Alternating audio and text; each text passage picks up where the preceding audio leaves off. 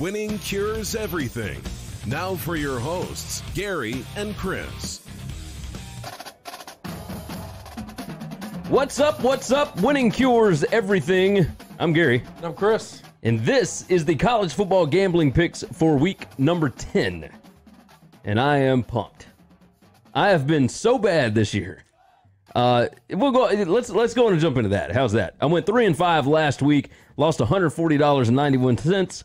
Chris went 0-6 last week, lost $325. Got blanked. It's not good. No, it's sure not, and that's okay. On the year, I am 28-44. I've lost 22.51 units. Probably not winning all of that back, but I will show enough try. You are 21-31. Last week did not help you. Yeah, I was doing well. I was getting close to Mount 500. Yep. And last week killed you. got advanced. Down 13.63 units. But who did well last week? Stacy Lewis went 8-2 in our football pick'em contest over at winningcureseverything.com. You can enter as well. He won a $50 gift certificate to one of the steakhouses down in Tunica and a $25 free play, I believe. He's going to go down and have himself a good time. Or she. Stacy could be either, right? I guess so. Either way. I would have assumed it was a lady, but I'm not sure about that. I'm so used to guys entering this thing, but there are women. Well, the last 2 weeks has been a woman. Yeah, you're right. So either way, look at me. Go at Gary. Being all sexist, assuming that it's only men that are gambling. Ridiculous. At Gary WCE. You can join in to the festivities over at winningcureseverything.com. Just click on the football picks contest page, and you can enter in as well. It'll take you a couple of minutes. Enter in your email, put in your name, and then make your picks. It's pretty simple. I don't have it up right this second. It will be up by the time that this goes live. But, go over and check it out. winningcureseverything.com. Of course, the show is brought to you by Tunica Travel. Tunica, Mississippi, the South's premier sports gambling destination. You can find more information about their incredible sports books over at tunicatravel.com. There you go. They help out the show. They sponsor the show. They sponsor the football picks contest, etc. So go check them out, tunicatravel.com. They've always got good things in the works. They got some fantastic stuff, man. I mean, everything down there, they are building it up. It's fun. It's a good trip. If you are from out of town, fly into Memphis, take your trip down. It's a short drive. You're coming into game day? Believe that. College game day. I don't think either one of us are picking that game this week. But it is interesting to talk about because it'll ESPN, be on our big game breakdown. It'll be in the big game. Yeah, it'll be in the preview. So if you haven't listened to that yet or you haven't watched that yet, go watch the preview, of course, for all the big games of the weekend. But yeah, that's going to be a lot of fun. We will be there. We will have signs up. We won't. My wife will. A big old Winning Cures Everything sign should be out in the middle of game day. We'll see if she actually holds up on that because it's supposed to be like 35 degrees that morning. We might not be there. Hey, we're going to be wearing some jackets. We'll be fine. We'll be good. So, tunicatravel.com. Go check them out. Go to winningcureseverything.com. We're on social media, Facebook, Twitter, podcast, YouTube, etc. You can find it all over on the website. If you're watching on YouTube or on Facebook, make sure and click that like button. Make sure that you leave some comments. Share the show out. Tell your buddies about it. In the comments, tell us what you like about our picks. Tell us what your picks are. And see if you can help us get out of this slide, man. Like, we are having some trouble here. So, let's go ahead and fire in. I've got 8. You've got 5? 5 this week. Okay. Let's go ahead and fire in. Can't go 0-6 this week. Nope. You can go 0-5, but 0-5 ain't near as bad as 0-6. You got that right. I'm going to start us off. Go ahead. I'm going to a Wednesday night game. So if you're listening to this on Thursday. Wednesday night. You've already missed it. Wow. Yeah. App State is a 15-point favorite at home against Georgia Southern. Now, you would assume, right, that, well, this is a rivalry game. It's always close. Do you think most people would know to assume that that's a rivalry game? Because I don't. Man, okay, maybe I assumed too much. This is a rivalry game. Inform me. These two teams, maybe they all know. When they were in the FCS, when they were in the FCS, they were right. I mean, they were both winning national championships, fighting in the playoffs every year. Not at the same time, but in the same same era. Didn't North Dakota win like? Yeah, they won a bunch too and whatnot. But look, they've won a bunch over the years since they've left, right? Okay. So because I mean. So all of North Dakota's national championships are bogus because App State left. I'm not saying that. That's what I heard. Good gracious. Either way, App State and Georgia Southern are legit rivals. They came over into the Sun Belt together. I would have never known that. So that's awesome. Yeah. And it's this is actually a Thursday game. I think it's a Thursday game. I think it's a Halloween game. Hang on. Check it out for me. I'm pretty sure it's a. I'm looking. I think the Thursday night game might be Baylor, West Virginia. Making me have to get off I'm sorry. my baseball. I should have written this down. This is Conference USA, right? No, this is Sun Belt. Oh, yeah. I should have known this from the start. And our viewers are just going to say, I've got Georgia. I've got the 31st. So it is, okay, so it's Halloween. It's Thursday night. Okay, so if you're listening to this on Thursday, which is when it's released, yeah, we got a game tonight. We didn't pick something that happened before. So you would think. If you'd have got it right, I wouldn't have given you credit for it. That is ridiculous. Everybody would have been like, you recorded it afterwards. You would think that everybody would, it's because it's a rivalry, you think it's a close matchup, right?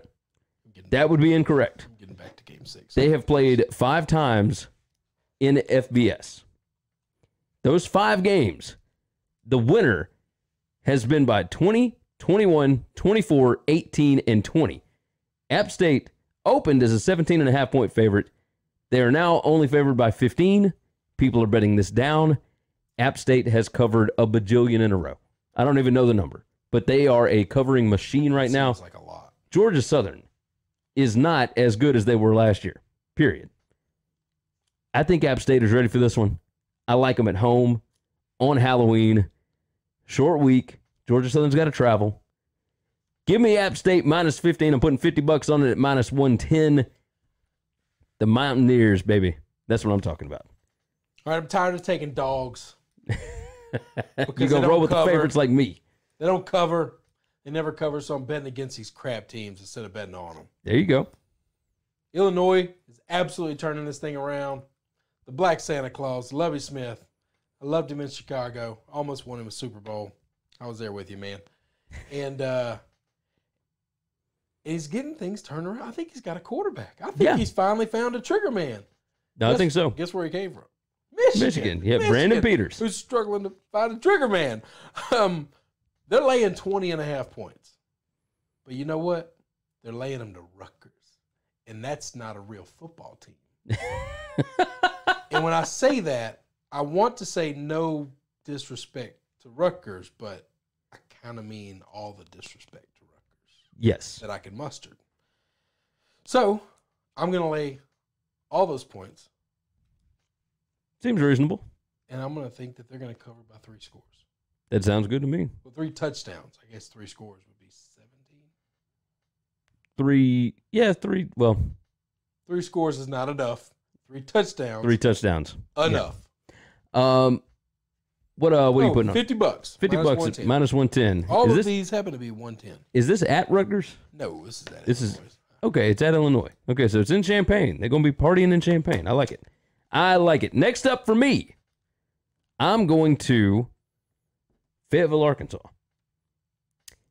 I'm going Arkansas, Mississippi State under 57.5. After Alabama hangs 45 points on a team, if the total is over 51 the next week, the over is 0-12. It's such a weird stat. It's definitely a weird stat, but Mississippi State having trouble scoring right now, and that's logic. These are the games where they are bringing back those things. So they had all these guys suspended, right? And they only get to play in 4 games a year.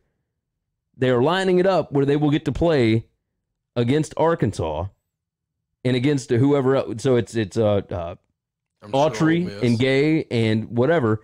So State's defense should be a little bit better. So if Arkansas can't score and Mississippi State can't really score, then how are they going to get to 57.5 points? I don't know the answer to that. But I was looking up. My computer's dead. It happens. I hate technology. Who imagines that, right? Me, not liking technology. So I'm having to play on my phone here. The money line for Arkansas is 240. 240. It's not a lot, but it's not nothing either. Now maybe toss them in that round robin a little bit. I'm just saying. Look, Arkansas is really bad. Mississippi State, I know they are. Mississippi State's having problems, and I like to bet against chaos. Oh yeah, no, that makes sense. Teams that are fighting amongst themselves. Yeah, but how do we know that Arkansas is not? See, I don't, and you're right. Therein lies the problem. Is I've got two coaches that need to be taken out to that bridge in Fayetteville and just pushed off of it. Yeah, I mean they might be able to swim. I'm not trying to kill them. I mean, maybe if they can't swim, that's But this is why I'm going under 57.5. That's probably because I fully expect neither of these teams has been able to score much.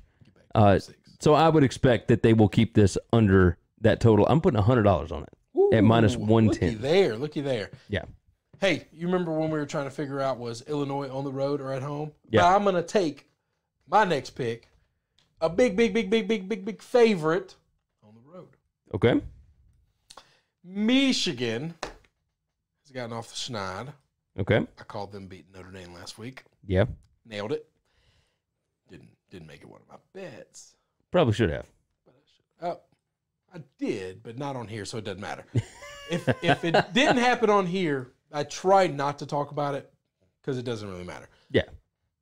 Laying 21 points. Most places gone up to 21 and a half. And this is at Maryland? At Maryland. Maryland started off the season with their buttholes on fire, man. They could not be stopped. I mean, they were just beating the doors off everybody who was really bad. And then they started playing some okay to good competition. And then just like every other year, they get the quarterbacks hurt. It just fell apart. Yeah. It sure did. And so I'm going to lay all 21 of these points. That makes sense. For $75. I can get down with it. Minus 110? Yes. I think Michigan is on a mission to prove we don't suck at offense anymore. And I also think that defense is starting to come together and figure things out. They lost a lot of NFL guys. While they have a ton of talent on defense, not a lot of those guys were starters last year. They're blue chip athletes, but they weren't starters. And don't think that Michigan will stop running up points. Oh no, here because that how bad they've been. Well, no. That little battle between Gaddis and Mike Loxley in the offseason. I forgot about that. Sorry, and Loxley. Yep, you're right on that. Oh no, if Gaddis has a chance of sticking in because Loxley talked a whole lot of noise when he was putting up 79 points against some high school team out of D.C. Yeah, no, he sure did. No, you're right on that. And I'm gonna tell you this, I'm gonna bet Gaddis has a few bucks to shell out to the D.C. if they can keep them to nothing. To nothing. No, I believe that. I think this is going to be an epic destruction. You might be right. I also think Michigan has a lot to start proving. I think they gotta. Harbaugh's about to get chesty. No, we saw Penn State go in and absolutely demolish this Maryland team, and I don't think there's a big difference between Penn State and Michigan. I think Maryland got demolished last week. Oh, they did. And who they play? Indiana? No, it wasn't Indiana. Indiana played Nebraska last week. That's right. It wasn't. Who was it? Great, Purdue? It wasn't a great. No, Purdue got smoked last week. Man, I should have all this stuff ready, and I never do. Big Ten, where you at? Boom. I mean, they got smoked by somebody. Minnesota. Yeah. 52 to 10. PJ Flex boys. Yeah. That's it.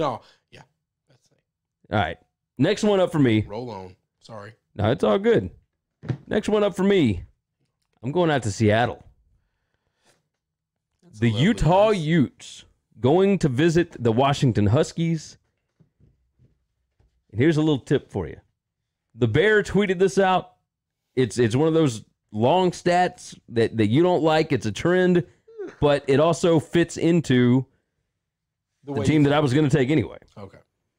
Since 2005, top 10 teams that are favored by less than 5 against unranked teams coming off of a loss, 1-13 straight up and against the spread. Washington lost last week. They're still less than a 5-point underdog against Utah. Chris Peterson has not had a lot of problems beating Utah. Just saying. And Utah is not as good away from Salt Lake City. Like I don't know what the difference is, but when they play in Salt Lake City, they are world beaters. When they play outside of there, not all that great. So while Utah has looked like a top 10 team over the last few weeks, they've also been at home. Going on the road, Washington catching 3.5. Give me the Huskies. I'm putting $50 on it, -110. I think Chris Peterson, if he loses this game, he ain't losing by more than a field goal. But I think Washington has a strong chance to win this game outright. I'll have what he's having. Same pick, same score. I don't need the weird stat. The weird trend? Because I don't think it matters, because 6 planets have to align for that to fall into place. But Utah home and away stats are real. Those are true. Those aren't trends. Those are stats. And Chris Peterson, still a really good coach. I can't explain. And they should have beaten Oregon. Yeah, I can't explain the weird season that they're having other than the Pac-12 is just drunk. Yeah. Just like nobody knows what they're doing right now. But I know this. Chris Peterson, really good coach. There's maybe less than 3 or 4 coaches in the country where you say, you taking Chris Peterson or the other guy? And the answer is not Chris Peterson. I mean, don't get me wrong. I think Kyle Whittingham is a fantastic coach. No, not besmirching Kyle Whittingham. You're talking, do I think he's a top 5 coach, though? If he's 6 or 7, he's still not where I think Chris Peterson is. Now, this is my opinion. Other people might disagree with that. That's fine. Yeah. But I think Chris Peterson is a hell of a football coach. Especially with a week to prepare. Yeah. So, I mean, because they had a bye week last week, and Utah did not. So, next up for me, let's move into Conference USA. I love Conference USA so much. I don't love North Texas this year. They can't seem to cover anything. Did you early? Did it what? Did you early? Did I early? No, not particularly. I mean, I liked them to win their division, and I think they still could. Remember, I picked them to go 8-4. I tried to bet against them a couple of times. You kept telling me they're really good. Stay off that. Yeah, it's well, they lost I don't their follow some of these other conferences. They lost their offensive coordinator to USC, so that's kind of a big deal. Okay. But I mean, they still had Mason Fine coming back, and he is coming off of an injury. He should be playing this week. Good. But you're still betting against him. I'm betting against him, okay. And people are going to think I'm nuts, but I'm betting on UTEP. UTEP plus 24 right now at North Texas. I'm putting $50 on it at -110. And I'm telling you, UTEP has covered as a double-digit underdog like 4 straight times. North Texas has not covered as a double-digit favorite like 4 straight times. And this just continues the trend. This continues what's going on. North Texas, you thought that they were going to handle Houston when all of Houston's players started redshirting, and they got beat by like 3 touchdowns.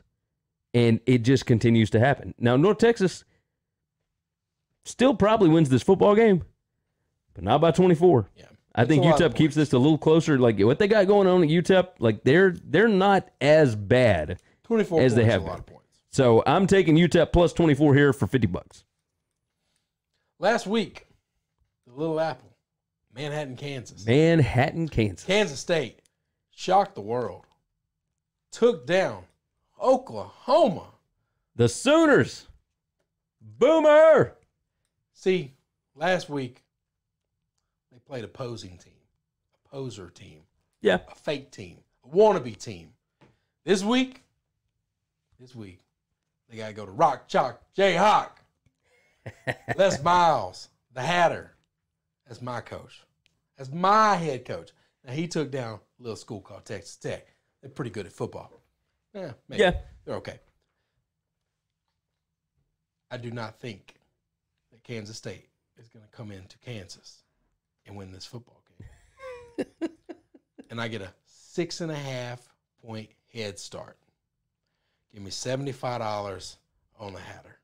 $75 on the Hatter. What, minus 110? Yeah. Minus 110. $75 on Les Miles. Since Les fired his OC, went against his old ways, brought in a new OC, man, they were just a away from beating Texas. Oh, yes, they were. Then they pull up the upset against Texas Tech. I think they're rolling. I think. Well, they've covered 3 straight. Yes. I like it. And they're at home. Kansas State coming off a big-time emotional win. I also think, and this is not a knock on Kansas State because they're a really well-coached team. Let me actually give some thought process to how I feel about these things. I kind of like betting against the team that just pulled off the big, massive 20-something point upset the week before because everybody in the country is looking at South Carolina did the exact same thing. Yeah. They upset Georgia, big, massive upset. Next week, everybody's piling on South Carolina. They get beat. Yep. They don't play good. I think the same thing's going to happen. I just think that's a trend. There's a reason you were a 20-point dog to begin with, and now there's going to be a little letdown. Whether it's emotional or whether it's just the price is too big, you're overinflated, whatever. Kansas State might still win this game. Kansas has played everybody to a field goal since they made the change. Yeah. I have no reason to think Kansas State's any different. No, you're absolutely right. They lost to Texas by 2. And they beat Texas Tech by 3. Kansas will be in my money line. Round robin. No, I could believe that. No doubt. Wes is in it the rest of the season. All right. Before your last one, I'm going to give 2 right quick. Sure. Let's see. Let's move into the SEC. Okay. We got a little Conference USA SEC action. Everybody loves UAB. For a great game. UAB is 6-1 on the season. Tennessee, not as good. Okay. Not as good. What are they, 3-4? I think. And so. They had that massive win over South Carolina last week. Over South Carolina. However, UAB, look, they are 5-0 against the spread as a road dog against Group of 5 teams. You know what they are against SEC teams on the road? 0-2 against the spread. What teams have they played on the road? As far as that make up those 2-0. Oh, the 0-2. Texas A&M and Florida. Like the year that Florida was really bad under Jim McElwain. Like the year that Florida won only 4 games. Yeah, Florida beat them 36-7. Okay. So, and they were 19-point underdogs in that one, and everybody, including me, was on UAB. And I was wrong. But look, everybody seems to think Tennessee is down in the dumps. That ain't it. They just beat South Carolina. I know, but people still think that Tennessee is bad and that UAB has the players to be able to compete with these guys, and I just don't think they do. I think Tennessee absolutely mauls them by it. Look, 12 points, all I got to do is win by 2 touchdowns. I hope you win because we need to get some winners on here. But I know you don't like me betting against your boy. No, they're not very good this year. Look. I mean, they're 6-1. Yeah, but they're not as good as they have been. As good as they have been. Yeah, but that's the thing. People love this underdog story from UAB. So this line, yeah, it's inflated. Yeah, it's deflated a little bit because of UAB. Regressed. But Tennessee at home, they are starting to come around. This defense looks really good. Like they played Alabama tight. I don't think people they think whipped Tennessee is trash anymore, Gary. I think nationwide people are thinking they have turned a corner. Did we miss? Is your microphone? Did I just die? I think you died. Oh, son of a bitch. All right, but that's fine. Here. Look. Curse and swear and say all the things. What? There it is. Hey, I'm back. I bet it's going to die real quick, though. That'll be fine. We need to get through them then. All right, roll. All right, so UAB, Tennessee. I'm taking Tennessee minus 12. You want me to get my last one? And then it doesn't matter? Go ahead. I'm dead again. Yeah, that is my fault. I apologize to y'all for that. Let's go on and get Chris's in here. But yeah, Tennessee minus 12, $75 at minus 110. I'm all over that. Here is Let's see. Let's do Chris's last one. I'll let him steal this microphone real quick. No, you're good because that's ridiculous. No, they can hear. Just tell them I'm gonna take this is No, you can hear it. It's good. It's ridiculous. Good. I'm gonna take Florida in the cocktail party against UAB or against UTA against UGA. They might as well be playing UAB. Georgia ain't nothing. Overrated. The coaching discrepancy. Watch, they're gonna get crushed in this game. They're just gonna get crushed. I'm gonna look like an idiot. It won't make this fact not true though. The coaching discrepancy between Dan Mullins and Kirby Smart is not close. It's just not close. That's all. Yeah, I could buy that. So Florida plus 6.5 against Georgia. What you got? $100. $100. Yeah, you buying all in. You tried to talk me out. I tried to put a lot more on it. Oh, I know. I feel, like this could get crazy. Georgia could be saving stuff for them. So, all right, I got 3 more to go, and then we're going to talk to our boy TJ Rives from the 3 Dog Thursday podcast. So let's fire into these quickly, and I feel like we could probably fire these off quicker than we do anyway, but we have fun with you guys, and hopefully you enjoy watching the show and listening to the show. Let's go to Auburn, Alabama. I am rolling with Ole Miss. The line is now up to 19.5. Auburn has played some really difficult road games. They've had 3 road games in a row. It's tough to deal with this Ole Miss team. They're coming off of a bye. If you think Rich Rodriguez hasn't found some loops there, if you think Mike McIntyre has not found a way to slow down that Auburn offense a little bit, you're crazy. Look, 19.5, I'm not saying Ole Miss is going to win the football game. I don't think they will. But could this be a 34-20 game? Could this be a 34-17 game? 100%. I think that could absolutely happen. I think that Ole Miss will find a way to score some points here. I don't think Auburn scores a ton of points. So I think this will be a little bit closer than 19.5. Give me Ole Miss plus 19.5 for $75 at minus 110. I've got next up TCU going to Oklahoma State. I got Oklahoma State minus 3 here for $50 at minus 105. TCU is 1-7 against the spread the week after Texas since they joined the Big 12. Look, I'm telling you, this is a prime spot for Spencer Sanders and all those guys. Like Max Duggan looked great for TCU last week, but Gary Patterson gets his players up to play Texas because they are always the underdog, at least in his mind, against the Longhorns, right? Like that's the big major program, and we're just these little bitty dudes at this private school in Texas. Look, he gets fired up for that one. You don't get as fired up to go to Stillwater. Like Oklahoma State showed last week, they got some things left in the tank because they beat up on Iowa State. I like Oklahoma State minus 3 here. I think they win this by at least a touchdown, if not more. And then finally, last game up, before we talk to TJ, y'all ain't going to like this one. Colorado State, coming off a big-time upset. They beat Fresno State by 10 last week. I think they're feeling good about themselves. UNLV is coming to town. UNLV is an 8.5-point underdog. I love the Rebels in this spot. They can run the football. They can slow down the game. They can make it dirty.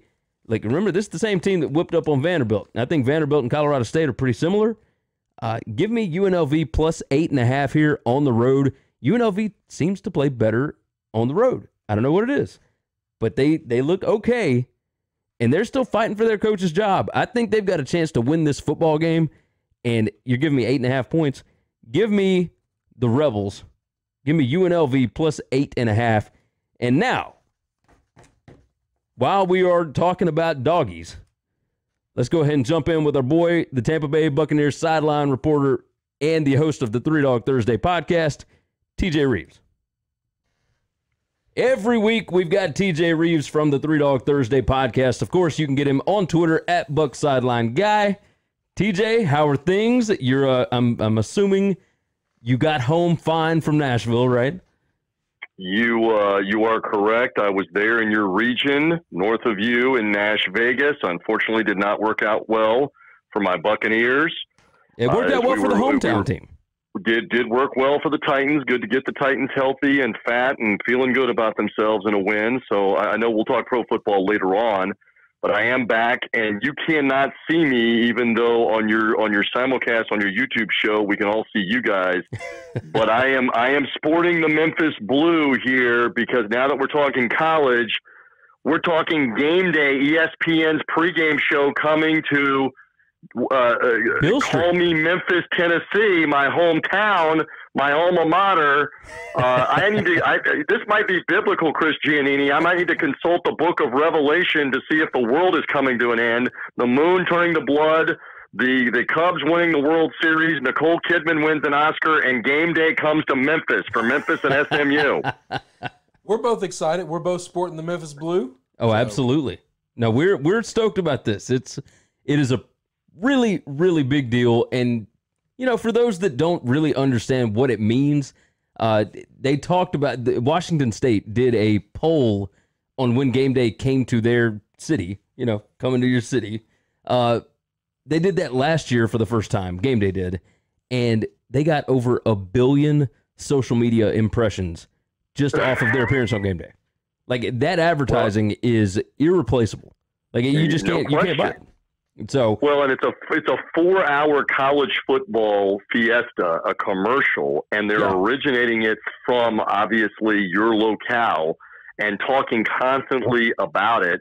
And you're right, you can't put a price on that. And sure, they're going to be talking on that pregame show about the Florida-Georgia game and on, the different matchups across the country, all the way out west. You're going to ask me, I'm sure, about USC and Oregon a little bit. So different games will be subjects, but they're going to keep coming back literally and figuratively to Memphis and the matchup with SMU, and that's just tremendous. I mean, I remember being there in school in the 80s, and we were lucky if we were relevant for more than a week of the football season. Now, like the football season would be over in September because of these 2 or 3 Tiger losses, and you're already looking for the basketball season to get started up with practice and with the games. Oh, 100%. Now, there's anticipation with Penny Hardaway and the basketball coming, but hold the phone. 7-1 Memphis, 8-0 SMU is a large deal in the American Conference and in the grand scheme of things, because if SMU keeps winning, they might be a party crasher here out of the American for the college football playoff, et cetera. We'll see. We will definitely see. No, I'm stoked about it. Memphis, with Rip Shearer and back in the day, Spook Murphy, all of that stuff. This was an also-ran program. Like 10 years ago this week is when Tommy West had his rant where he was saying, if you're not going to do anything to make it better, just get rid of it. And now here we are 10 years later. Justin Fuente turns this thing around. Mike Norvell is, he's something else. He's something else. This team is a lot of fun to watch. They are unpredictable, insanely entertaining. And last week was all of that with the Tulsa game and the field goal. And let's just go over this real quick before we get to the picks. Well, let's get to this real quick before we get to the picks and the leans. We saw it in the Tulsa game with Memphis. We saw it in the Bears game in the NFL with the Chargers. Unfortunately, my Buccaneers, the same thing earlier this year in the loss to the Giants. You're in field goal range. You have time on the clock. You have a play or two to play with, including a timeout. Why do you not try a low-risk throw to the back of the end zone to see if you can score a touchdown, draw a flag, something? None of those 3 teams did it, and all 3 of them missed the field goal. Oh, yeah. And I know Oregon did it, and Oregon hit, right? Oregon hit their field goal. But it drives me insane when you have an opportunity to not rely on a kicker. Just go for the end zone. Like, just one. Yeah, use the players that got you down the field. We're not saying be unnecessarily careless and try it multiple times, but there's no harm in trying it once to see if you can get the touchdown or get the flag. I don't hear Chris weighing in on this point very much. Chris, are you Mr. Conservative on this? Play the field position, play the clock? I agree. And this has been Gary's soapbox for a long time. Gary has beat this drum for a long, long time, which is these guys forget everything that got them where they're at, and they just say, okay, we're in field goal range. He's made it, and sometimes, at least in the Tulsa game, the guy was really close. Sometimes, I mean, they are just across the line of the guy has made it here once or twice, and so we call this his field goal range, and it's not a consistent make, and they're satisfied with that because they're so afraid of negative plays. So many of these coaches are coaching to not lose instead of trying to coach to win. I believe that every week, and it drives me insane, drives Gary insane, but this is something Gary's been beating on for a couple of years now. TJ, you remember the Kentucky-Florida game. I mean, Kentucky had that game won. And they were moving the football. They get to within field goal range, and then they run the ball into the middle like 3 straight times to set up a field goal. Like they're trying to run clock to set up a field goal that he missed anyway. I mean, it drives me because they passed the ball all the way into field goal range, and then they run it 3 times when they know they can't run on Florida's defense. It's just, it's mind-boggling. It defies explanation. Kind of like what we do with our underdogs, although a week ago I did give you, on this very program, I did give you TCU against the Texas Longhorns. Yes, you did. Let's chalk one up for Three Dog Thursday on that one with a true freshman quarterback, and thank you, Shane Buechele, for throwing the ball to the Froggies about 4 or 5 times in that game with the interception. So not Buechele, Ellinger. Sam Ellinger. Oh, yeah, Ellinger, excuse me. Buechele was I'm confused. Buechele was there, and Buechele's the SMU comeback. You're right, quarterback. You're right. Ellinger is the one throwing it to them, and the luster is off the Longhorns right now at this point because shoulda, coulda, woulda. They shoulda, coulda, woulda lost to Kansas as well as losing to Oklahoma and LSU, and now did lose to TCU in that game. So a lot of the luster off the horns, and yes, Ellinger with the interceptions last week. Buechele is the transfer for SMU and has looked fantastic getting out of the Texas program. So there you go on that. Let's go ahead and move into some leans here. Let's start off with some guys that you've been on a few times this year. FAU is getting 2 points at Western Kentucky. Now, I know you love the Lane Kiffins. I have been on them, and I have been incorrect. And I obviously have not learned my lesson because I'm going back towards that way. Again, I really like them on the road at Western Kentucky. And both of these teams now have something in common. They both lost to Marshall, WKU losing to Marshall last week. There's a question mark for both quarterbacks in this game. But FAU is an explosive offense here. A good spot on the road. They beat Western Kentucky on the road a couple of years ago, and it was a different coaching staff. I'm going to take a strong look at that. I've not gone Conference USA for a conference game on Three Dog Thursday, but I may be leaning that way this week there for Kiffin and the Owls. I can understand it. Kiffin's doing a good job. I mean, they're 5-3 this year. They look pretty good so far. Now another one, and I'm just guessing because you're going to be on the West Coast this week. Let's give me some ideas about Oregon USC. You know, Oregon gets the comeback win against Washington State last week. USC does the same thing, come back against Colorado. They get a late score to win the ball game. USC, a 4.5-point underdog at home against Oregon. Which way are you thinking here? I am headed out to the West Coast, and this has traditionally been one of the best West Coast matchups over the last 10-plus years, including when Lane Kiffin coached briefly at USC. He was there, right? A little bit. They completely blotted him out of the record at this point. We want no remembrance of Lane Kiffin at USC. You can't block my memories. So he was out there. And so Chip Kelly, obviously, with Oregon, and it became quite the rivalry. So they renewed that rivalry, and Oregon's still very much in conversation for Pac-12 championship and an outside shot at maybe getting in the conversation for the college football playoff, depending on what else happens. This though, is a spot where it will not be easy in the Coliseum. USC, very explosive. This is how old I'm getting, guys. I'm just becoming get off my lawn guy. I'm becoming old.